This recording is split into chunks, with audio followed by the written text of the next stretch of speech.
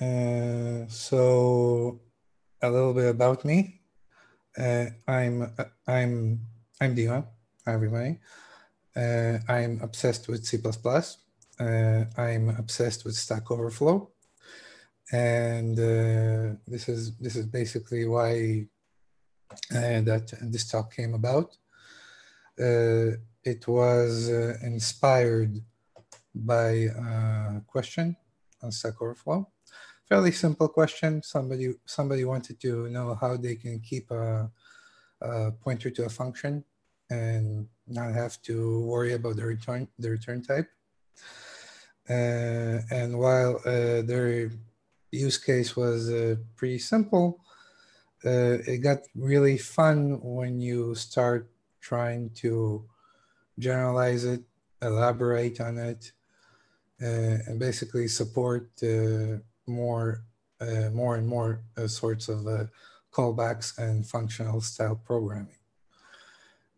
So yeah, so I'm hoping to be a bit interesting. Now I want to start off the bat. I said polymorphism, and I know when it comes to definitions, every developer has a definition that they know and love, and we love to argue about our definition.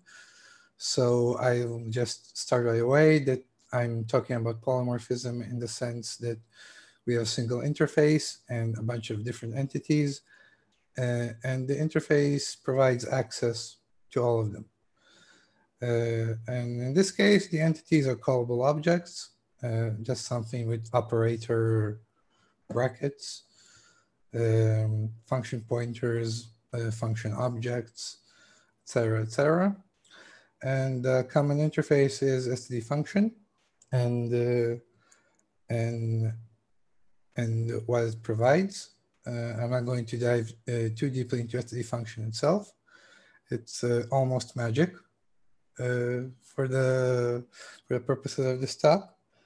But when you start playing with it, you sort of discover that it's a fairly handy utility and it's quite flexible. So a short introduction. It's a class template from the C++ standard library, STL if you prefer. It can store any copyable thing that you can call like a function. It's a copyable thing itself that can be called like a function, obviously. And basically you just tell it what interface you want to support, and you get an object that stores other objects. So std function void double would be, this can basically hold any function object that I would return nothing from, and will feed it a double. And I chose my words carefully here because std function is a bit magical. It erases the type of the thing it holds. That's how it provides its sort of polymorphism. And when you play with it, you can do pretty cool stuff.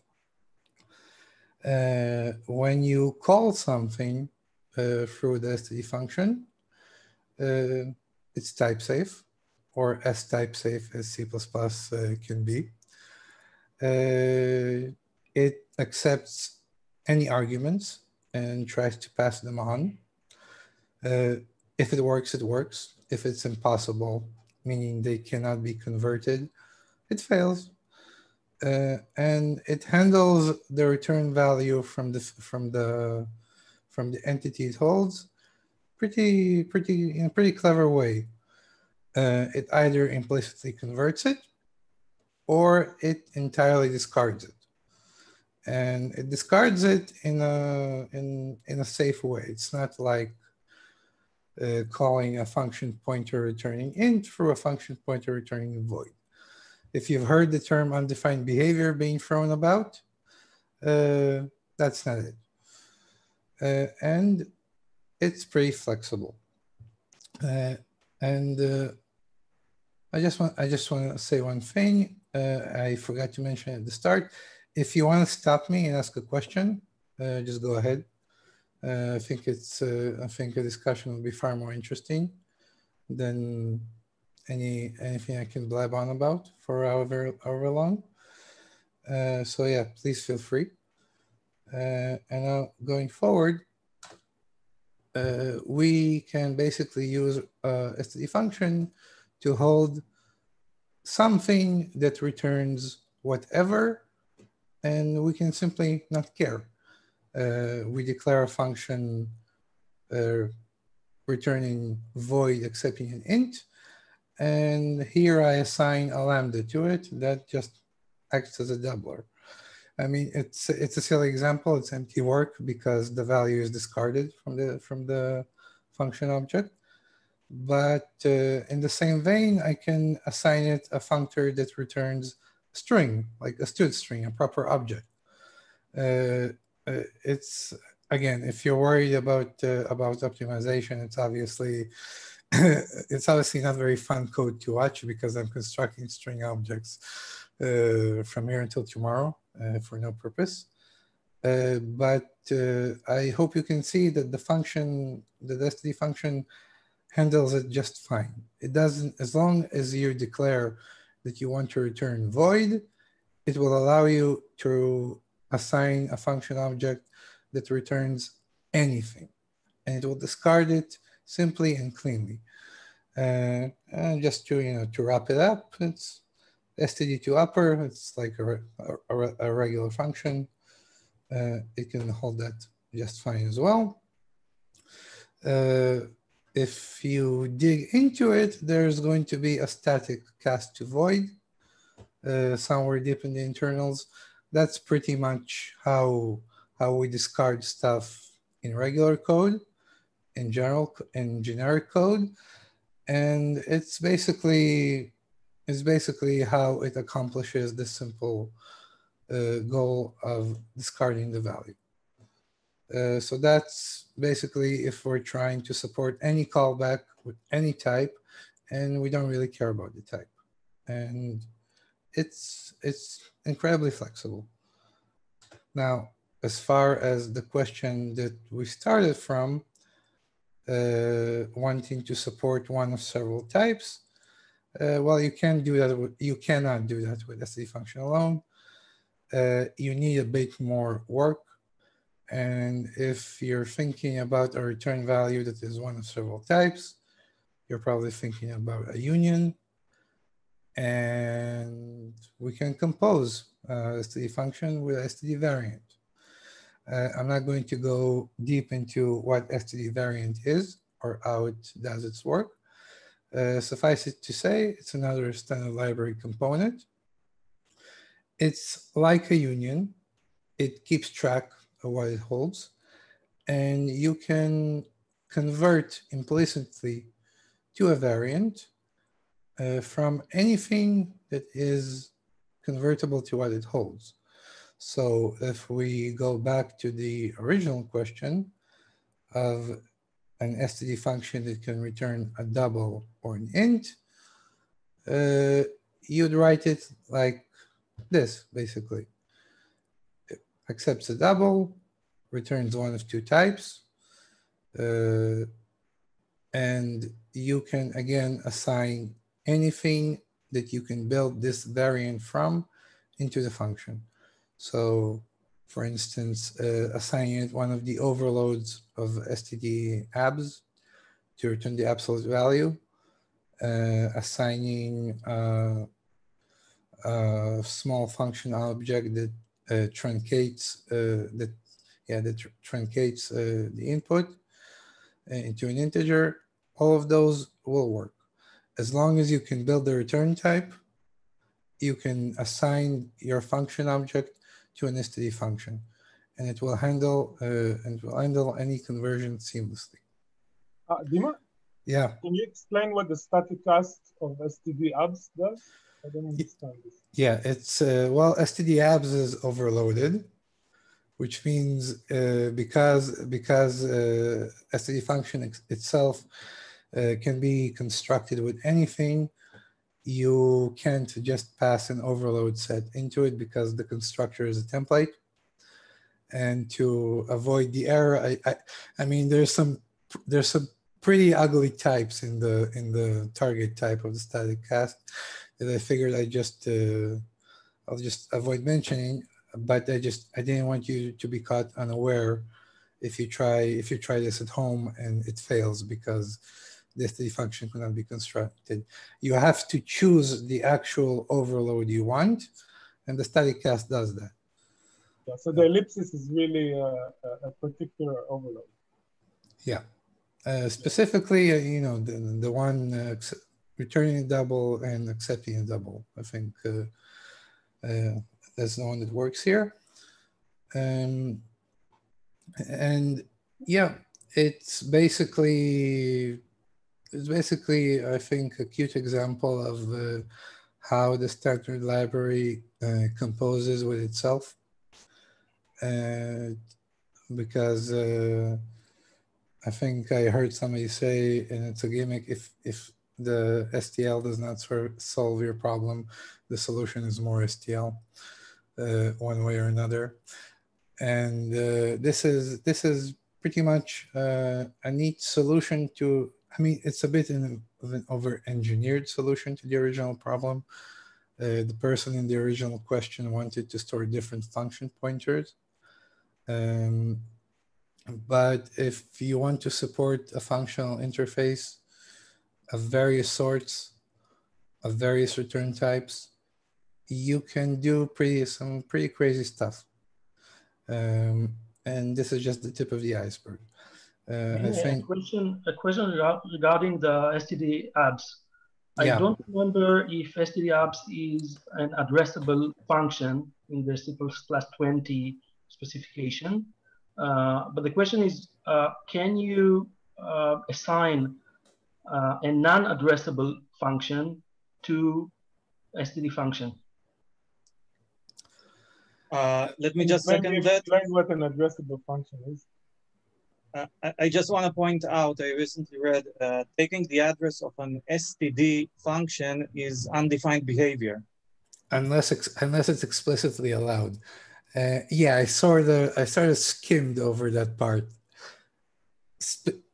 Generally speaking, unless the standard says you can take the address of a function explicitly or implicitly, you can't. And it's not so much undefined behavior as much as the standard reserves the right to add overloads that are undocumented.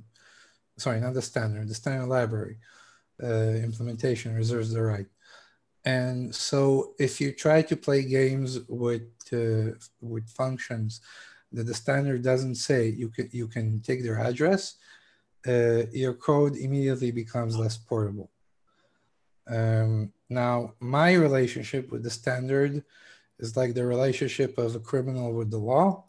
I know it, and I try to avoid it whenever I can, if this little bit of humor makes sense. I'm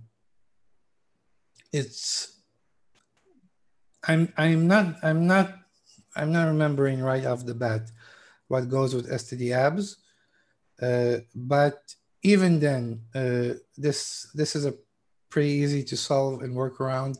Just stick it in a lambda. I have a question. Could you stick a polymorphic lambda in a STD function? Yeah, you could. I mean, I focused on the return type, but STD function plays well with the argument types as well. The parameter types we provide is what the STD function accepts, but it then tries to forward them to the whatever functor it holds, and so as long as it can accept them, the STD function will be happy. So it's really great as glue code for functional style coding. It's really versatile and it's really cute. I think I'm showing my bias here, but yeah, it's a great little type to work with. Right. So I would comment. Sorry, another comment on the non-addressable functions. So if the standard doesn't say that a function is addressable, then it is not, or you cannot assume it is. And I think the other reason is that it might be inlined.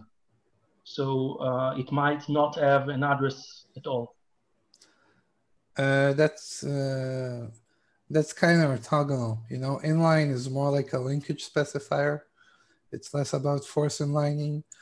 I mean, as far as I'm aware, if we're putting the standard aside for a second, yeah, if you don't take the address of a function, a half-decent compiler that inlines it everywhere will not emit a function definition. But if you do, it has to, because the standard says so. A function is an address. So it's very independent to inlining. Even inline functions that are present in every translation unit and have to be exactly the same. If you take its address, you get a valid address, and the compiler and linker then has to figure out, okay, where's the definition? This better work. So it's independent. Okay. The problem again with standard addressable functions is not so much their ability to be inline. I mean, if you're coming from C, some of the standard C functions can be macros, and then you can't take their address, period. If you're coming from a C++ background, if you're addressing something in namespace std, it can be a macro. So on the face of it, it could be addressable. It might not be, because the standard doesn't allow it. But even then, if you read the verbiage about in C++20 about addressable functions, it doesn't go so far as to say the behavior is undefined. It says the results are unpredictable or something like that, which I know it doesn't sound much different than undefined behavior, but it sort of feels to me like it's trying to take a softer approach to this. I think there's something called unspecified behavior, which means it might be defined per vendor. It might be defined per vendor. The vendor has to document it, I think, or not. I don't recall. But you know, undefined behavior is only undefined in the scope of the standard. I mean, if we take another example, you can't implicitly convert a function pointer to a void pointer, an object pointer. You need to do it with a cast, and the standard doesn't promise you don't lose precision. You might lose the original pointer if you. Sorry, the standard promises you can convert back and get the original pointer, but it's implementation defined.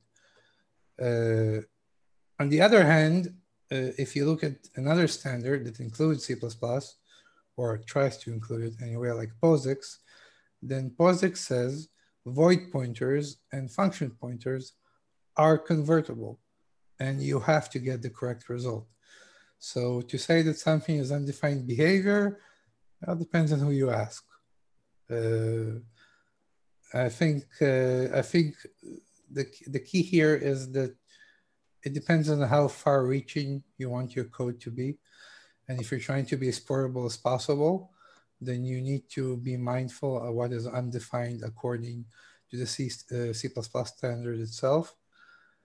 But if you're aiming at a specific platform or a family of platform like POSIX, then you can probably rely on things that POSIX defines. Am I making sense or am I rambling? Yeah. Right. So just in case you want to get a feel of how the STD variant works here, you can write the tag union yourself. It's not too difficult to write or to follow. And basically, STD function returning this result will work just the same as the std function returning the variant previously to answer the question we started with. It's obviously not pleasant code to write, so I recommend using variant or boost variant if you're stuck in pre-C++ 17 days. And yeah, that's basically a std function on one leg. So yeah, if you have any more questions, I'd love to talk about it.